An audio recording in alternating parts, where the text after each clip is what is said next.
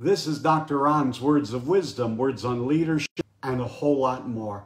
I trust today that you'll consider this like a vitamin or a supplement for your mind and heart.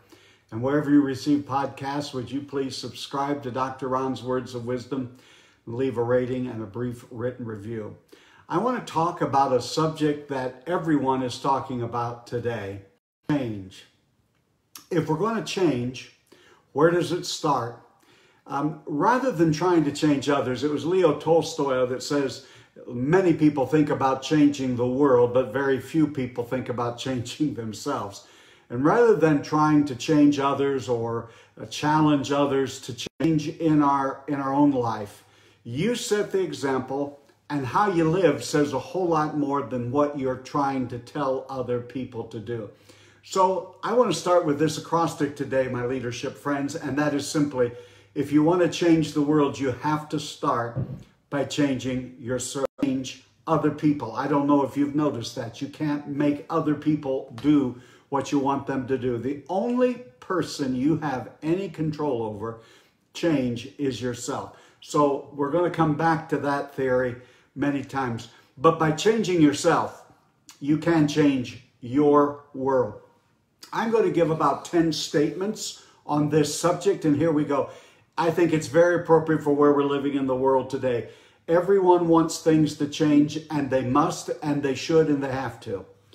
But we want someone else to do all of the changing, and we want to happen. We have to change. And so the very first thing I would say is be authentic. It's all right to just be who you are. God made you the way you are for a particular reason. So just enjoy and be the person that you're supposed to be. You don't have to be like everyone else. You can't be like everyone else, but we can be the best us that we can be. And so I think anytime that I'm wanting to make changes in my own life, I have to be realistic and authentic and say, you know, this is just the way it is. Yes, I am like that. Yes, I have given myself to that. And I need life. So you have to start out being authentic. The second thing I would say is you have to be flexible. It's not one straight line from here's what I want to change, here's how I'm going to change me, and away I go. It doesn't work like that. It goes in fits and starts. And there are directions, and then pretty well realize that really wasn't the direction I intended to go. And so you go another direction. It's all right to change. Remember, a wise person changes their mind, but a fool never does. So always remain flexible. You only know what you know today. You don't know what you're going to know tomorrow. Be out there for you in the future. You can only do what you can do today. The third thing I would say is don't compare yourself to others. This is sort of a disincentive to change. We see the gap between where I am and where I want to be. And we look at the highlights of other people's lives and we think they're the road than we are. You only have control of you, and you quit comparing yourself. You're not them, you're you. The fourth thing I would say in changing ourselves in order to change our world is we're more than likely going to have to really upgrade our skills. By that is, what are some areas, some holes, some blind spots in my life where I really need to learn some things? There are great books out on the market today. There's many of them that I would highly recommend on how you can make changes incrementally and small. You've heard me talk about Darren Hardy's The Compound Effect. It's an excellent book. And the second one would be Jeff Olson's The Slight Edge. I highly, highly recommend them. James Clear, Automatic Habits, Charles Duhigg's book on habits. There's also a brand new book. It came out, I believe, on December 31st by Dr. B.J. Fogg from Stanford about habits. They are all excellent. And if you're looking for the way to really change your world, it starts with you. And any of those books, all of those books, would be a great addition to your library. First of all, you have to figure out what are my skills that need upgrading, and then find the book, find the seminar, find the class, find a mentor, find a coach, and just say, if I'm going to change, I know how to do what I'm doing today. I have the life experience I have the friends, I have the experiences, but if I want to lead into the future, I'm going to have to upgrade my skills. Number 5, don't use how hard it is to change as an excuse to not get better. It does not matter how old or young you are today, there's always more to learn, more to do, and many people, it's not their failures that have done them in, it's their successes. If you've had a lot of success early on, that's wonderful, congratulations, but it could also become one of your largest hindrances.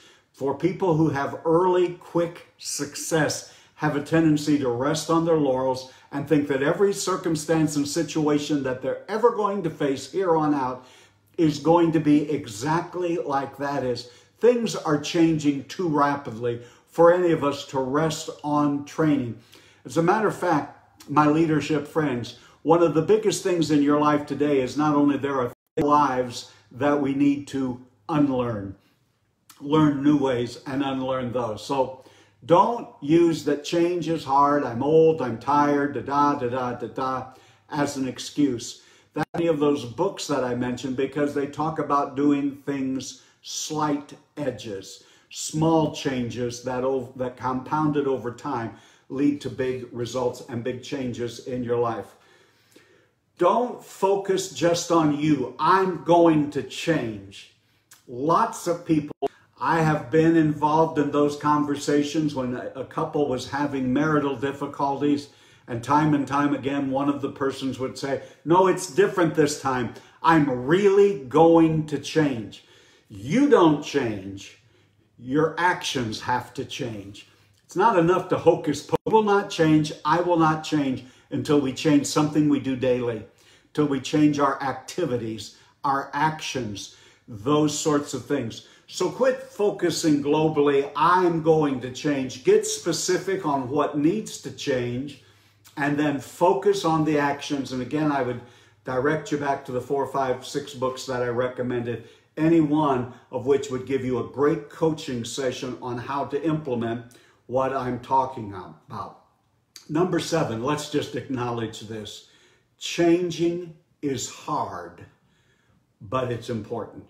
Now, we want everyone else to change. We used to change. We want all kinds of folks to change. The fact is, do you have skin in the game? Are you willing to change? And believe me, at times it'll be some of the hardest work you and I have to do. We have to overcome training. We have to overcome some preconceived hard. Do not forget, are the most important things in life. So change is hard, but it's very important. Don't forget it. The other thing is, you'll get discouraged. There are days when you're not going to feel motivated.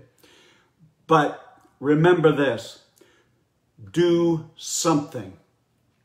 If you want to read, take a goal that you have of reading a book a week. Start off by just reading a paragraph. Just begin to form the habit of getting the book, opening it up, and reading a paragraph. Now, always remember, something that's easy to do is also easy not to do. But don't just say, I want to read a book a week and I'm going to read one today. That will discourage you and demotivate you. Do something. If you need to exercise, the block. Get started. The enemy is inertia and doing nothing. It was Benjamin Franklin who said, none preaches better than the ant, and she says no word. Maybe people are tired of hearing us telling them how to change. They're waiting to see if there's going to be any change in our lives. Are there things in our lives that we are making the changes that we've told others to do? You see, your personal example will do more to impress upon people the need for change than all of the eloquent speeches you could come up with. So the other thing that I want to say is, what is something, let's just give some practical tools here. What is something you're doing right now that you know you ought not be doing? Now, I'm not going to put the confessional screen up here today and allow you to start confessing your sins, but Every one of us, you don't need me to tell you, you don't need me to come into your house and coach you. There's not a person listening or watching today that doesn't even in your life that I need to stop doing. Let me give you some great advice. Stop doing it. Make up your mind right now. If I'm going to change, it's not because I talk about it. It's not because I think about it. It's not because I even go out and buy the books that Dr. Ron just told me to read. It'll ocean. And so stop. The way that we can begin to change is to stop doing something that needs to be doing. You'll know what that is. I'm not just necessarily thinking about vices. Maybe you know. I'm not going to get prescriptive because I could take the rest of the day. The next one is like that one. Not only what is one thing you need to stop doing right now? Are you willing to commit to it? You won't do it because I told you to. You'll only do it because you want to. Then let's be positive. Start doing something you know you should be doing. If it's exercise, just start walking around the block. If it's ways in which you can do that. If it's getting out of debt, saving money, reading the Bible, it could be thousands of things. Just make up your mind today. You're going to start doing something. Again, you don't change you until you change something you do every day. And here's to change, and they seem to be so unwilling to do so. And here's the thing. You can listen to this over and over again. You can get the books that I mentioned and you can read them. You can get a life coach. You can do all sorts of things. You can find a mentor. All of those noble and wonderful things. But here's what I know. You will not change until you're ready to. Here's what I've discovered in working with people since 1981. Most people will not change just because. Most people won't even change when they know it's in their best interest to change. Most folks don't change until the pain point is so extreme that the pain of staying the same is worse than the pain of changing. Now, I would admonish you, don't wait until you're in a grave situation or the pain of staying the same is so large that you really don't have a choice. Why not today make up your mind that you are going to begin to change? We want our world, our nation, our city to change, but it starts with all of our hearts being changed. And it starts with me changing me. And then people will begin to believe what we say about change when they see the changes in our own lives. You've been listening to Dr. Ron's Words of Wisdom, Words on Leadership More. I hope today this has been like a vitamin or a supplement for your heart and mind. And wherever you receive podcasts, would you please subscribe to Dr. Ron's Words of Wisdom, leave a rating and a brief written review. Remember, my leadership friend, you are doing better than you think you are. You really are. And until next time, this is Dr. Ron, and blessed day.